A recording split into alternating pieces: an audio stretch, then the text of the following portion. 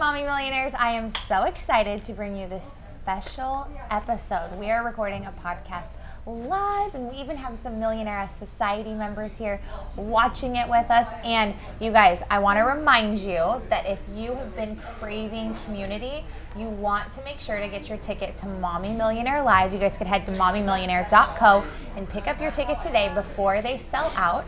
But today we have a very special guest. His name is Dan Nitro Clark.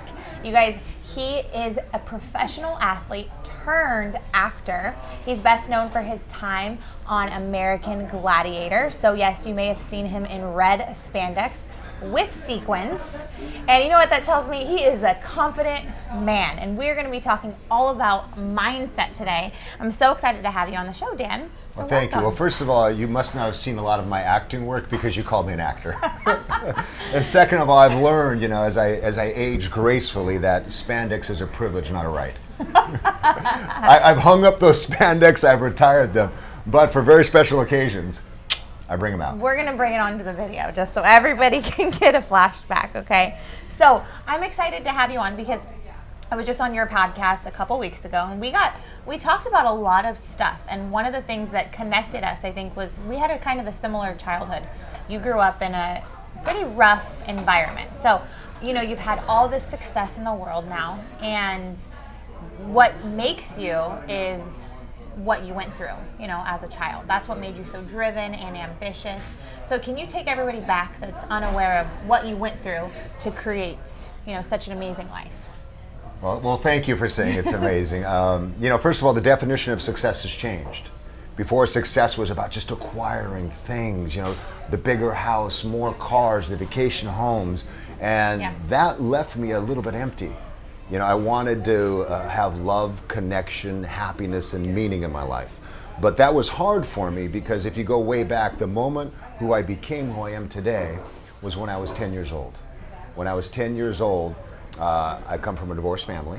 I come from a father who was a Marine and who was an alcoholic, but who also had wonderful moments of grace and love. So it made it really complex. But when I was 10, my older brother Randy, who was my hero, who was my rock, who was everything to me, he was with me from home to home through the divorce when we went to different countries. He got into an electrical accident when we were playing on the roof, and he died in my arms. That's horrible. And that moment created such a emptiness inside of me that I didn't know how to fill. And my dad, like I said, he was a Marine, and he never once said, you know, hey, son, this is going to be hard. You've lost your brother. We're going to get through this. My mother's Japanese. I love her to death, but her culture is not about emotions. So the way I fortified myself, the way I got strong, was I built this meat suit, this muscle suit, all to protect that little kid inside of me who had to learn at 10 years old to survive in the world.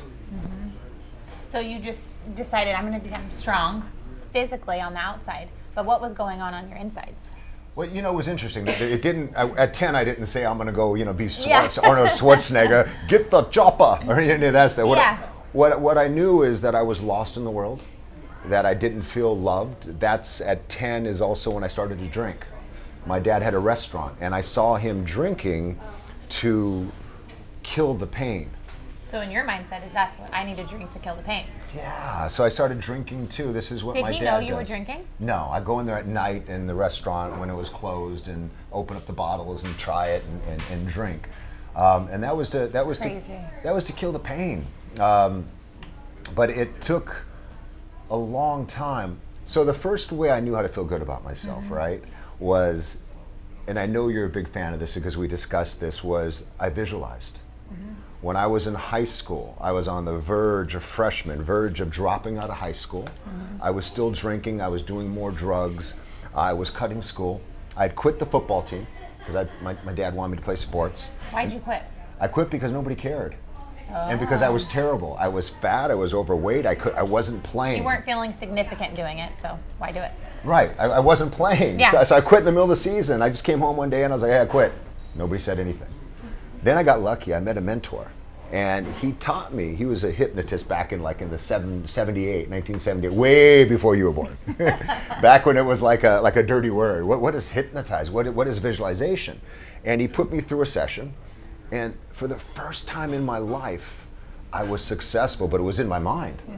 And he taught me that was the power to manifest what you wanted in your life. So that spring, I worked out, I trained, and I added that one thing. Every single day I would spend 20 minutes seeing the success that I wanted. And as a 14-year-old kid, it was on the football field. And I made it very, very sensorially aware. And the next year, 1 year later, my sophomore year, using that one tool of visualization, I went from too fat to play, cutting school, drugs, to the most valuable player on my team. Wow. 1 year with that tool, and I've never stopped using that tool. That's amazing. So many people, they hear us talk about visualization and they want to complicate it. They think it can't be that simple to change your life. What do you say to somebody that's listening in right now and that's their objection? Like, yeah, right. You know, Cayla, I've seen it too many times in my life where it's all anecdotal evidence, but I've seen it in my son's life. I've seen it in the people I've coached their lives. I've seen it so many times. It is true to me. It is a fact. Now, here's the trap people fall into. You know, the secret. All you do is visualize and it happens. Right. You have to work. You've got to put your head down. You've got to break things like we both do into small bits, right? You've got to go forward, but it creates a different neural pathway in your brain than anxiety and worry does. You got the good brain and the bad brain, right? So that visualization, it helps manifest 100%. I wouldn't be sitting here today if I didn't visualize. I actually visualized today. I visualized us having a good thing where energy flowed, where we were giving out good information and impacting people listening. Me too. Me too. That's awesome. Okay, so you become MVP of the football team. How do you end up on the Rams playing professional football and then land on the American Gladiators show? I mean, that's so crazy. Like, you wouldn't think where you came from that you would have accomplished that. A lot of people stress because they don't feel like they have found their purpose. They don't feel like they have a plan. I had no plan, I had no purpose. When I finished high school here in Orange County, I got a job working at a kiosk in Sears selling metal etchings. I was still dating the head. What is that? Metal etchings were like paintings, like this weird painting thing. Yeah. And I was making $400 cash a week. I was still dating the head cheerleader. She had a job. Of course, that's so classic. Wow. She had a job at Ralph Lauren, and she got like 70% off clothes. So I was getting discount clothes. I had $400 in my pocket, and I'm like, I'm set. And the way life works, if you're an optimist, and I believe that optimism is a learned trait, is I always knew something good would happen, and I believe that. And one day, even though I thought I was done, my football coach from high school walks by, and he says, "Hey, I'm coaching now at the junior college, Santa Ana Junior College down the street. You were pretty good. You should come play." At that time, I had no dream, no desire to play. I was going to sell etchings and date the head cheerleader until the rest of my life. But it started to work. And then I said, you know what? 2 weeks later, I'm going to go try out. I went and tried out, was still pretty good, and then one thing led to another. Wow. Wow. So it was like another mentor coming into your life and kind of speaking belief into you. Yes, from the oddest, strangest place. I'm at Sears, working. He happens to walk by, and he gives me the information, and I take it, and I took action on it. Yeah, another mentor. That's so amazing. I feel like I didn't have a good father figure. So in my life today, even, I'm always seeking out mentors. I'm always kind of idolizing men who I wish, and my dad's passed away, who wish they would be the father I didn't have. I love that. And in turn, I feel like I've finally become the father and the man I wish my dad was, to my son. And to, How old's your son? Oh, my son's, he's 31. And what does he do? He's an attorney. Oh, I love it. Yeah, he's not, well, okay. So he's an attorney, right, Cayla? But he doesn't practice law anymore. He went to law school, passed, praise God. That's a hard thing to do. That's a hard thing to do. He went to law school, passed, got out and practiced for a year and says, I don't like this. Then he went into and started another business. So he's an attorney by background, but he's an entrepreneur and he's crushing it. That's awesome. But the key thing, with my son is I wanted him to be happy. I wanted him to have purpose in his life. I wanted him to make an impact on the world, much more than just the financial things. So, okay, so you're on American Gladiator. You have your son during that time, right? During that time, right? Right before. Okay. Yeah. So how do you balance being a dad and doing this? I got a gift. I got the gift of having another young man in my life right now. My girlfriend has a son who's 8. So that's been a gift where I've got to look at my parenting style between when I was 22 and now.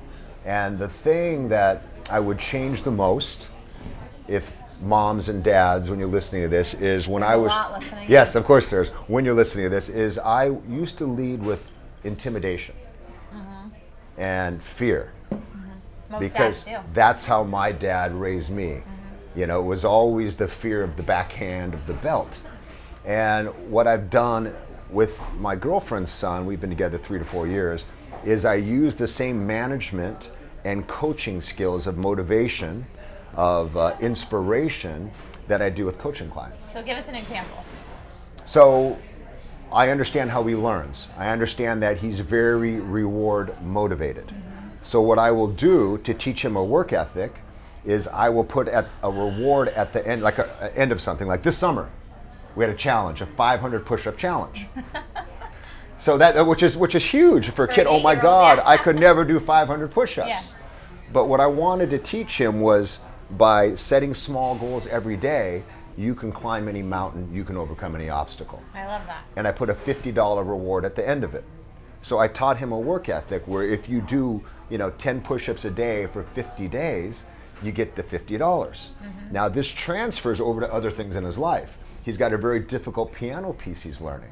And I can look back and say, hey, remember those push-ups? You didn't think you could do it? Just learn this piece every day and soon you'll play beautiful music. So basically what you're saying is, instead of just, I feel like using intimidation and fear to motivate people around us is very easy. It doesn't take much thought. It doesn't take much intention. But what you're doing is you're thinking about everything and putting an intention behind every conversation, it sounds like you're having. Every conversation, because I know you have 3, and they get smart. You think you've handled a challenge, and they give you a new one. Yep. Then you have to up your game. You got to up your game as far as coaching and motivating. So that's exactly right. And the other thing is mindset, which we talked about. Yeah, we need to talk about that. Huge mindset with him. So instead of saying, oh my God, you're so smart, if he does well on a test and he says it was easy, I say, oh, I'm sorry they didn't challenge you enough. Oh. So what I've done and continue to do with him is instead of teaching him and praising him with so much, oh, you're so smart, you're such a great artist, I teach him to learn to love the obstacles and the challenge. Okay. Because through that, he's going to have growth and success. So if he's frustrated or he's struggling, I said, oh, this is a good challenge. Yeah, oh man, you can do this. So it's been a whole different mindset with him, and it really paid off. He's a great kid. Oh, and my son's great too. He got through law school and he's doing well. So how do you do that with yourself? Because people listening in right now, they may be in their 30s, 40s, 50s, 60s. They see a challenge in front of them, and they've realized, like, challenges just bury me, So how do you help somebody through that? Because just like a couple days ago, I was talking to one of my clients, and she has a huge challenge in her business. And what I tell somebody is that challenge is just going to be feedback for you, because it's going to help you create better systems for your life, so this challenge isn't going to come up again. What do you say to somebody? So I think the one thing that differentiates people between people who are successful and not, the people who overcome the challenges and not, is they have the one skill of being able to take action when they don't want to. Yes. When they don't feel like it, when they're tired, when they're afraid. Yep. When you can learn that, because we live in a culture now where everyone talks about passion. Yes. Find your passion, find your passion. I get so annoyed. I get really annoyed. Yeah, find your passion. And then what's inherent in that is the romantic gesture. If you are passionate, you're always going to be fired up. You're always going to be motivated. You're always going to want to do it. Look, when you're fired up, that's when it's easy. But when it's hard is when you don't feel like it, which is going to be 90% of the time. 98% of the time. So do not fall into that trap of, number one, because all of a sudden you don't feel passionate that this isn't something that's good for you. Learn to push yourself when you don't feel like it, when you're tired, when you don't want to, when you're afraid. And that is the biggest thing to transform your life. And then I also break it down into simple steps. Okay. All journeys, like I did with my stepson.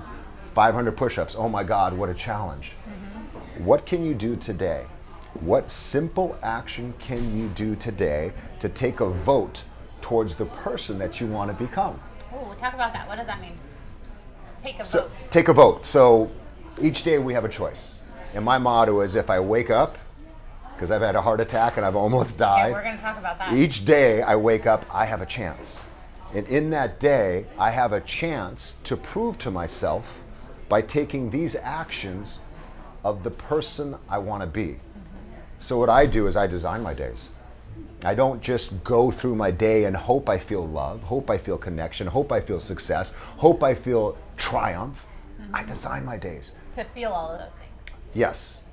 And the way I do that is I know what it takes for me to feel love. I know what it takes for me to feel successful. I know what it takes for me to feel connected. I know what it takes for me to have inner peace. Mm-hmm. And so when I schedule my day, you have to have structure. I structure my day, but I put, okay, for me to feel loved, it means connecting with my son, spending maybe a time with the memory of my mother who passed away 2 years ago, or it means sitting down at the table and spending a few moments with the phones down where I just, with my girlfriend, my partner, and we spend that moment connected. Mm-hmm. So I plan those. I don't hope to have love. For me to feel successful, I put a list of, in the morning, if I crush this, these 3 things, these 1 things, I was successful. Right. So I'm very, very in control of my day. And each day I look at it's almost like a vacation. You know, if you want to go on that vacation in Hawaii, you got to plan the damn trip. Right. So I plan each day. I love that. Okay, so all of you guys, mommy millionaires that are watching this, make sure you have structure, because what I'm hearing is just intention around everything that you do. That's how you become a professional athlete. That's how you raise amazing children, is you have to have intention. So let's talk about 2013. You know, you have a heart attack. And you took away the punchline. Well, sorry. The dramatic story. You're dead. I didn't die. I'm still here. He's I'm here. still He's here. But you know, you have a heart attack, and the next night you're lying in bed and you feel like you want to die. Yes. Why was that? Because you've had this successful life up to this point, and what was going on in your mind to feel like, oh, well, you know, life's over now? So I'm a optimist. Right, I am definitely an optimist, and again, we talked about earlier, I believe that's learned optimism by designing your days, by putting these positive things. But my whole identity was based around an athlete, someone who's indestructible, football player, American Gladiator, CrossFit competitor, champion. And in a snap of a finger, my identity was stolen from me. And I didn't know, based upon that, if I wasn't going to be able to live the life I wanted to live, the things that brought me joy, I didn't know if I wanted to live. And that was when I said those 3 words, I want to die. So your identity is wrapped up in what you were doing. Yes. And so what do you know about identity now, coming out of that and have survived that heart attack? And you know, you have this amazing life now. I had an amazing life back then, but I was so busy chasing gratification that I never practiced gratitude. I didn't know what gratitude was. Gratitude to me was like, oh, you're welcome. Yeah. I didn't understand how to be grateful for things because I was so busy on that hamster wheel of chasing success. I think everybody listening into this right now is on the hamster wheel. You're on the hamster wheel. And the moment you think you're going to die, or that you might, you get to see the world through a different lens.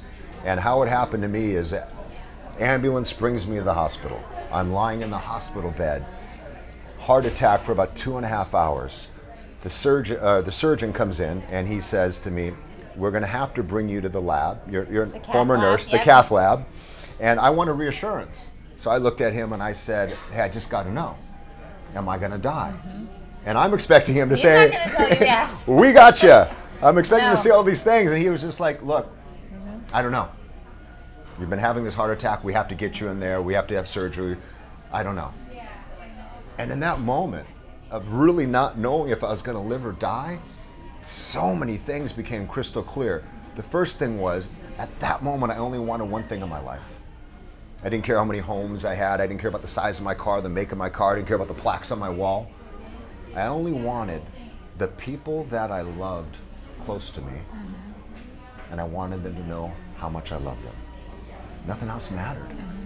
And Cayla, that's so crazy, huh? I'm so grateful for that experience because I feel like I got the answers to the test before the test.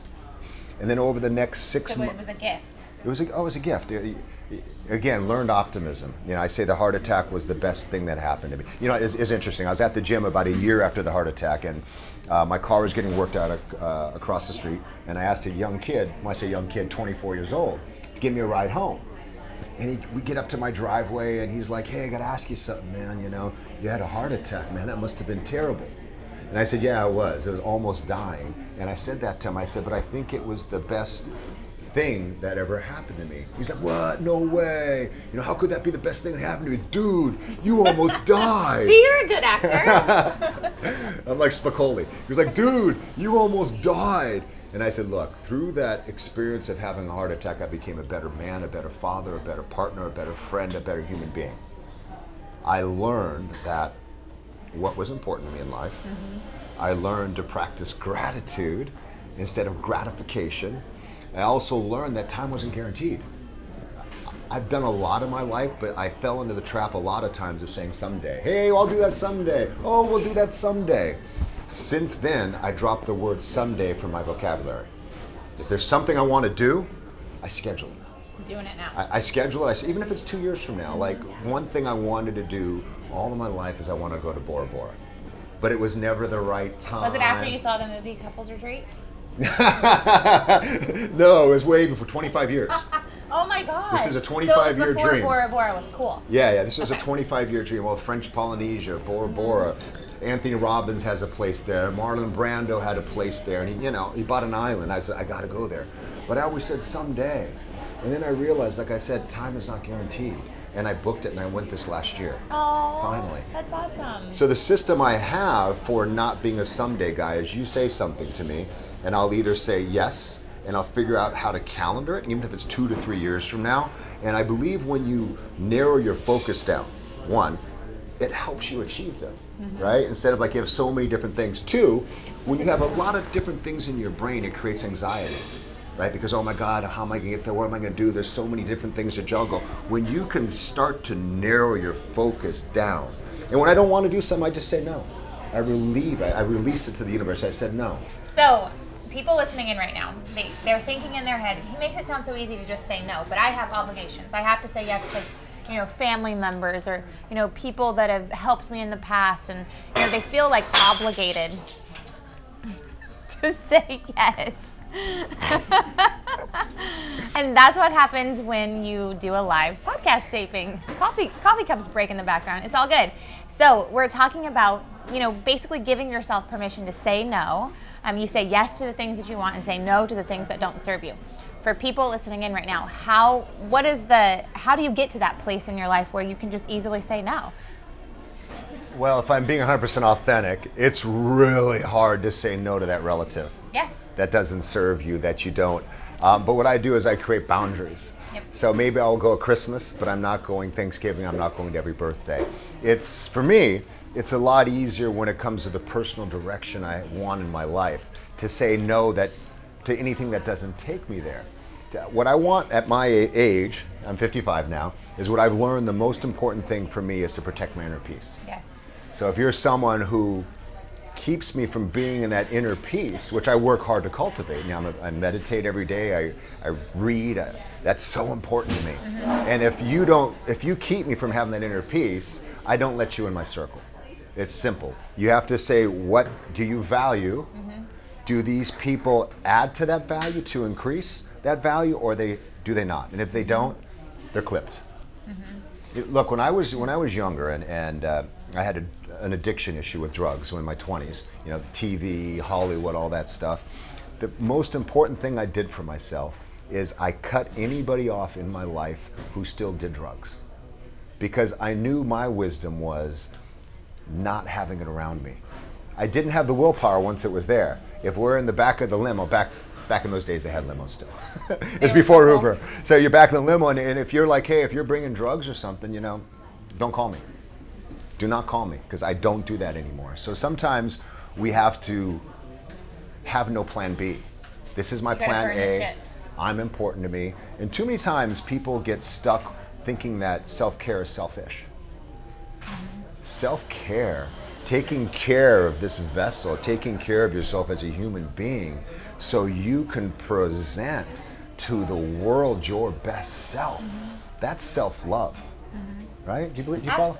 Absolutely, and I think like people think, oh, I'm strong enough to handle all of the obligations and saying yes to the family members and doing all that, but then they end up frazzled and anxious, and yeah, their inner peace is affected. And like my best piece of advice to give people is you have to, exactly what you said, you have to have a clear vision on who you want to become, right? So who is the person I want to be?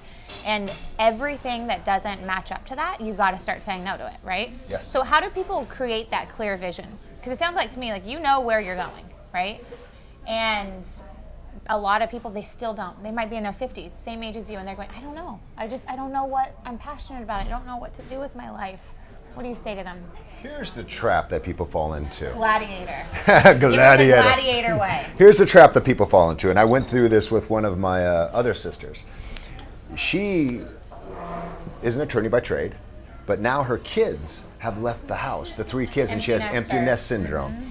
And she's going, I don't know if I want to be a travel companion. I don't know if I want to start a silent retreat. And she's spending all of this time figuring out what her next step is.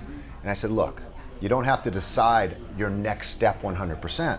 Why don't you go and see what energizes you? Yeah. Before you make the decision of starting this whole business, why don't you go work for a company for a few months that is a travel companion? Why don't you go to a couple silent retreats to see if you want to do it? So the big mistake I think people make is like, oh my God, I don't know if I want to be a graphic designer. I don't know, it's God, this, that. Go do it for a little bit, go try. And don't worry so much about passion. I focus more on what energizes you, what makes you feel alive. And you're probably gonna have to try a lot of different things, right? And just know what you decide on may not work out, and you may need to pivot and do it again. I've pivoted so many times in my life, and I think the new skill set is going to be the ability to adapt, right? Because the world is changing so quickly. So fast. And I think when you're saying all those things, it sounds so easy. Just try it out. And I know these people in their head, they're thinking they're scared of failure, right? So it's like, well, but if I try the graphic designer job and I'm not good at it and I don't like it, that means I'm a failure. So I'm just not going to try anything new because I'm good at making coffee. You know, even though it doesn't energize me, I don't really want to do it. So how do people recuperate from failure? I look at failure as just feedback. It's not actual failure in the way that the world makes it seem. Like you're not, you know. I think we have to look at failure. It's not devastating. We have to look at failure as the entree to success. Ooh. Do you know what I mean? We have to look at failure as stepping stones, not stopping stones. Too many times when that was good. We got to put that on the quote card. Too many times we look at failure as stopping, but failure is really learning. Right? Bill Woodich, right, is a friend of ours who wrote the book Fail More, right? And it's all about failing as a way to get towards success. And I'm guilty of this too. Sometimes I become so concerned about what other people think. Really? People I don't even know about, people I don't care about. You know, I'm like, why am I so worried about what they think? And then I just have to remind myself that through the cycle of progression, that failure is just one of the steps. But you only fail is when you quit. That's the only true failure. Right. You only fail when you give up, right? So for me, I've been knocked down a lot of times. And I've learned to get up because I know on the other side of my frustration is success. I've learned to look at failure and frustration as good things. And why is frustration a good thing? oh my God, frustration is great because that means you know there's a way that you just haven't figured it out yet. Okay. And what I do is I take all that energy that I used to get stuck at and feel frustrated with, and I put it towards finding a solution. You're saying frustration is good, and I want to know a little bit more about if I'm feeling frustrated in my life right now. My business isn't growing as fast as I want it to go. You know, my team isn't working the way that I want them to work. What should I do with that frustration? Because right now it's like I go boxing to get rid of the frustration. I'm like, I hit a punching bag, okay? Well, there's two parts to this frustration. I think frustration is good because frustration means that you know there's a way, but you just haven't found it yet. So it's about finding that way. So that's the first thing. So I love frustration because the opposite of frustration is quitting, is when you've given up. But when you're frustrated, there's you're still not defeated yet. Yeah, they're still fighting you. You know there's a way. So when I'm frustrated, I go, oh God, this is great. Okay, what energy? What can I do right now? How can I channel this frustration? Now, what you're talking about is boxing to relieve some of the adrenaline dump. So what happens when we get frustrated is the same as anger, it's the same as fear. Your body releases adrenaline, and that adrenaline is, as you know, flight, fight, or freeze. Yeah. And everyone handles that anxiety differently. Some people want to fight. You're the fighter. Boom, boom, boom, boom. I'm the warrior, yeah. Yeah, let me get this out. Let this reaction system in my body that has been there for millions of years to keep me safe. Let me get this out and stop the cortisol so I can get to be at a more calm place where I can think clearly. Some people freeze, like deers. They don't do anything. They get paralyzed. What do I do? They get paralyzed, and it takes them a while to get that adrenaline out. And other people run. They run from the problems. So, denial. Yeah, people are three things. They either fight, they either freeze, or they run. They do the fight, flight, or freeze, right? So the whole idea is you want to get rid of that adrenaline so you can get back. And it's science. Science says when you slow down the revolutions in your brain, the cycles of thought, that is when you can get down to being calm, the cortisol gets there, and that's when you can get to effective planning, effective visualizing. So what you're doing is really, really healthy. Okay, so box it out if you guys are frustrated, and then what do they do next? What can I do that I can control right in this particular moment to take a step forward to get the goal that I want? So just focus on that one thing. Focus on that one thing. So many people get stuck in the gap. Yep. The gap between where they are now and where they want to be. You're out of shape. You can't walk around the block, and you want to run a marathon. It seems so far off that you quit, that you don't start. But you have to focus on what can I do today that I'm in control of that will put me one step closer to my goal. Right. Start walking the block. Yes. Start walking the block. I love that.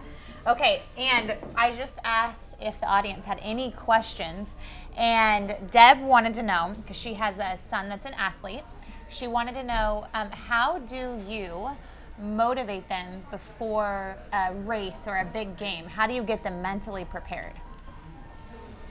So getting prepared for a big game or any athletic event for anybody, it's not done the night before.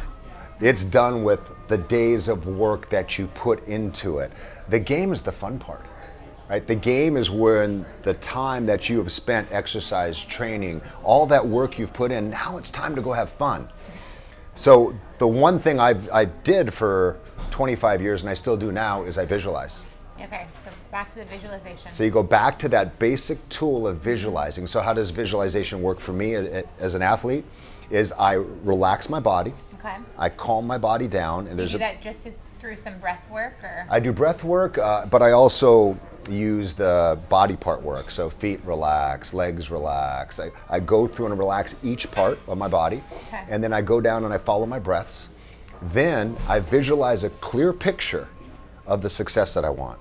So if he's a football player and he's a quarterback, he would visualize throwing passes, receiver catching it, the fans cheering, his mom, Deb, clapping and screaming, "That's my boy." So you go through that process of visualization.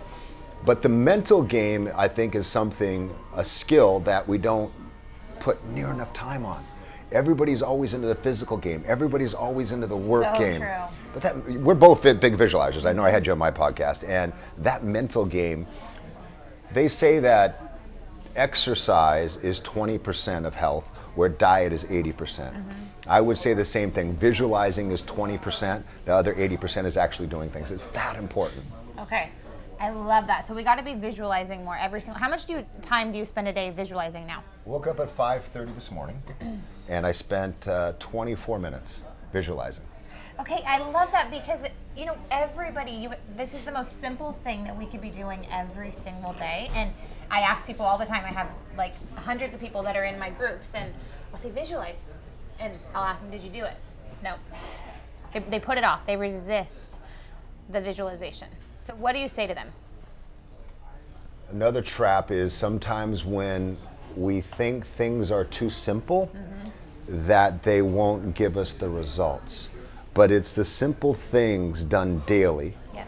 It's the bricks you lay each day that I love that. builds the foundation that you're going to stand on and present to the world.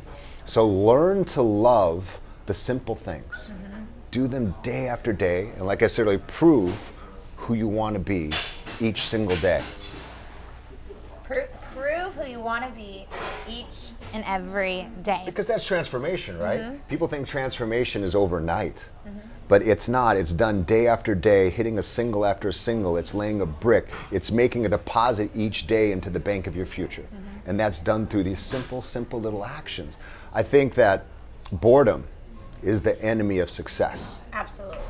Boredom. We get so bored. Oh, I just did this. And again, it's doing those same things just over and over and over again. And finding happiness by designing, like we talked, by designing your day, knowing that this simple thing that seems boring is going to give me the results that I want in my life. How do you practice gratitude? So, I have a huge morning routine, and I am a stickler for this. So what I do is I wake up in the morning, I get out and I start to journal. I've been journaling for 25 years. What do you journal about? Whatever's on the top of my mind. So I call that a brain dump. So you just like let everything out. Yeah, there's a great book by Julia Cameron. It's called The Artist's Way. When I was a young Artist's Way. Artist's Way by Julia Cameron. It's been around for 30 years. I think she was the wife of Martin Scorsese or one of these big directors, and it was for writers with writer's block. So you get up and you just what'd you call it, a brain dump? Yeah. You just do a brain dump, right? Whatever's on your mind. There's only one rule. You don't stop writing, or two rules. You don't stop writing, you never hit backspace. Oh. So you do this to get the stuff out there, and what I've found over years of doing this, I have thousands of pages, is that once you get that static and that noise, your insecurity, your anxiety, your doubt, the beast out, you start to get to the good stuff. You start to get to the stuff that's important to you. And that's how I wrote my first and second book, and how I wrote, 25 movies, was through this process of getting rid of the censor and getting good information out. So I kind of streamline it. I do about 7-8 minutes, and I started off the same way every time. And I say, today is the first day of the rest of my life. Oh. I start that sentence and I say, okay. That's inspiring to start your day off. Today is the first day of the rest of my life. And then I start writing for a little bit. Then it always goes into, if I do this today, I will have crushed my day. So I set up the guideposts. Then I go and I write down 2 or 3 things I'm grateful for today. And again, this is a simplicity. I'm grateful to be on your podcast today. I'm grateful to have another day on the planet. I'm grateful for my family. I'm grateful for my sister giving us the space. Then I also write down 1 or 2 things from yesterday that were cool. Because what we focus on in our life grows. Yep. So I'll go back and say, oh, yesterday, I got through my to-be list, my to-do list. I got a good sweat in. I took a moment, meditated. I got time with my girlfriend. I called my son. Someone yesterday just sent me a message saying, oh, your book, F Dying. I cried, I wept, I laughed. It changed my life. Aww. So I was like, yes, thank you. So I shine a light on those, and then I go out and plan out my day. But that's how gratitude is in each part of my day. Okay. What is the most shameless thing you've done to build your life? Because the tagline of the Mommy Millionaire podcast is be shameless in pursuing your ambitions.